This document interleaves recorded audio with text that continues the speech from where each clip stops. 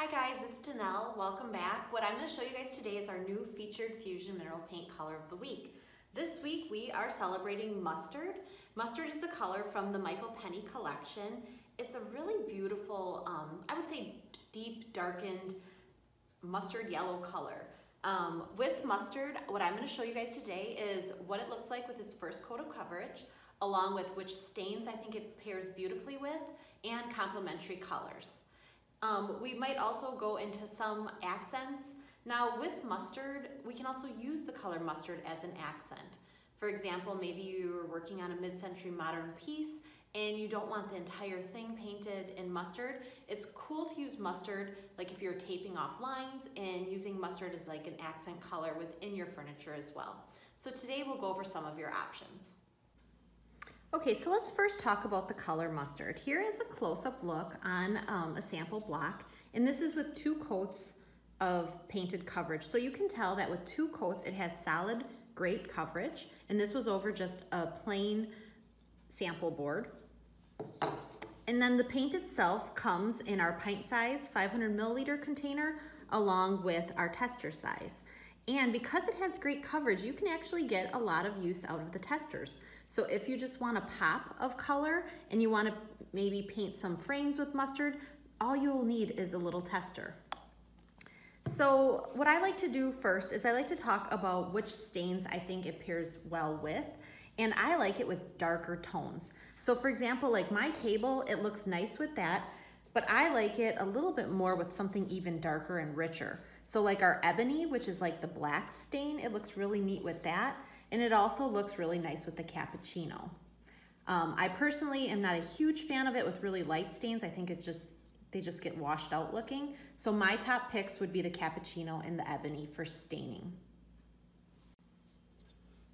Now, if we want to talk about using pairing it with another color, obviously whites are an excellent option because the whites go basically well with everything. So if I were to compare the mustard, and let's say I'm painting a hutch and I want to paint the exterior all mustard and then do maybe the back wall a pop of, like a bright white, I think, for example, both sides look really nice. You just have to decide what you like more.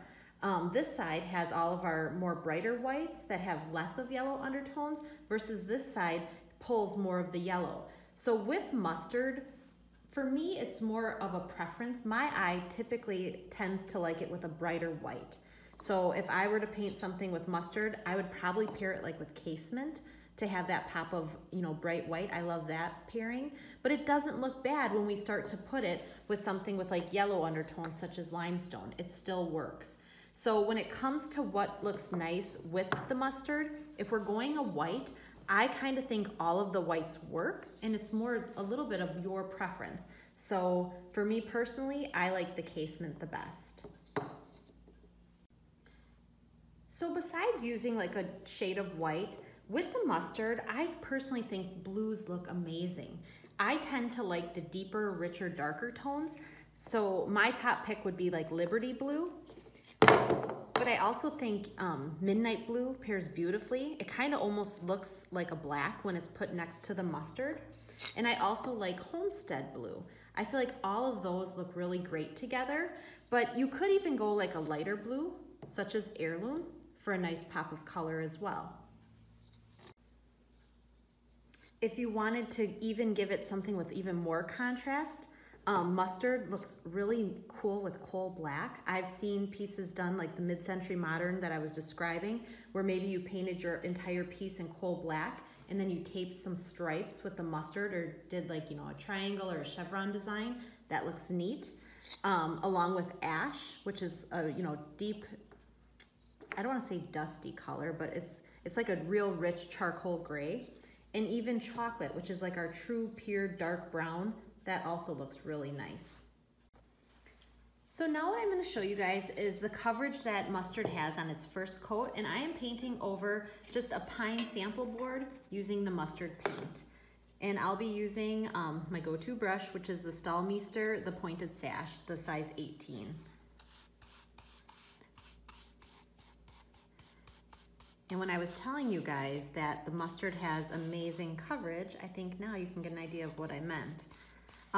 For a sample board or like if you're doing signs or even little crafts that obviously are not furniture that are not high traffic, on a lot of occasions you can probably get away with just doing the one coat.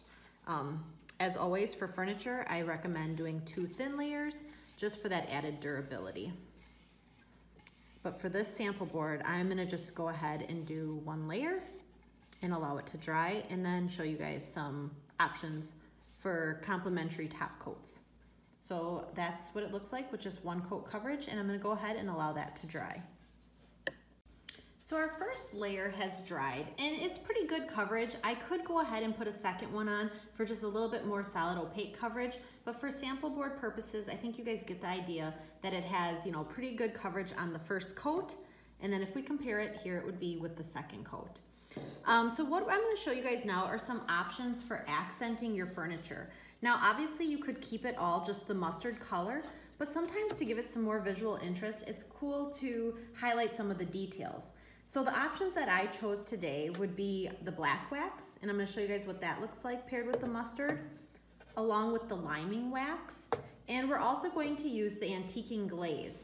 Now the antiquing glaze kind of gives a similar effect as the espresso furniture wax, but I just want to show you guys another option. So glazing also could be an option with the mustard color. So I'm going to start with the antiquing glaze. And I'm just gonna put it on solid, but if this was a piece of furniture, maybe I would just highlight, you know, like these details, but I kind of want to just show you guys how the glaze changes the color of, or changes the tone, I should say, of the mustard if we were to put it over like full coverage. Now, whenever you're glazing a piece of furniture, the glaze does not have the durability that the paint has. So if this was like a high traffic surface, even though I glaze it, what I would still want to do is seal the glaze. But if I'm just, you know, adding some interest to like the detail work, a lot of times I'll just glaze and not seal it.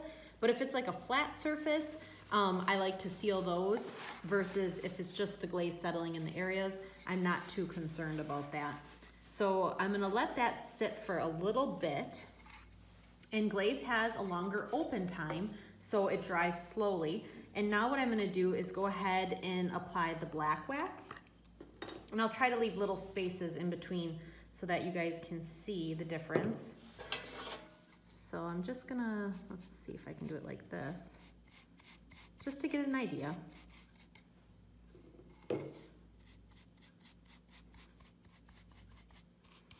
And whenever I'm waxing a piece, I like to let the wax sit for a little, you know, if this was a piece of furniture, I'd probably let it sit for about 3 minutes before I'd wipe it back. So I'm gonna just let that sit a little bit.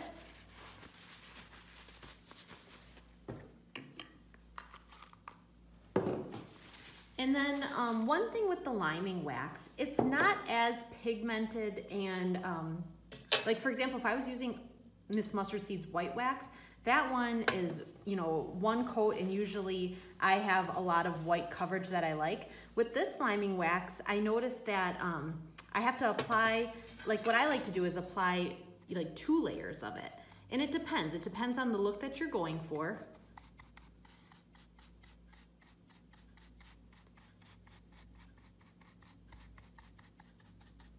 But this can kind of give a really cool, almost beachy effect.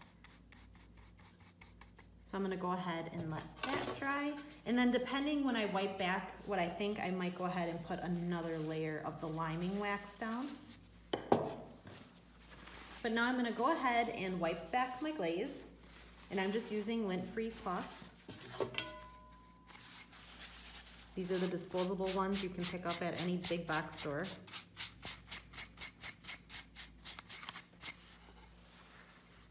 And right now it's still wet, but when it dries, you guys are gonna see that, you know, it's obviously changed the tone.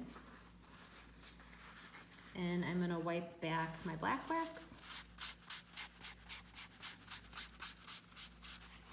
And it's hard on this tiny little surface, but I think you guys are at least getting an idea of how it changes.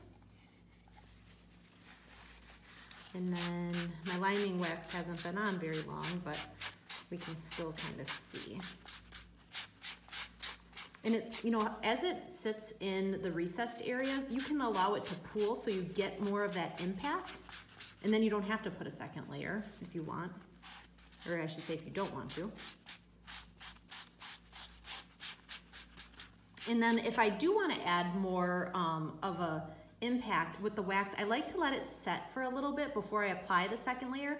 Otherwise, I feel like if I were to right now, you know, try to add more white to this, sometimes it feels like I'm rubbing it right back off. So I'm gonna go ahead, allow this to dry a little bit more, and then I'll show you guys what it looks like. Actually, what I think I'm gonna do is while it's drying, I'm just gonna do the whole rest of this section with the liming wax, because I think this is creating a really cool effect. So I'm just gonna go a little bit over that previous part.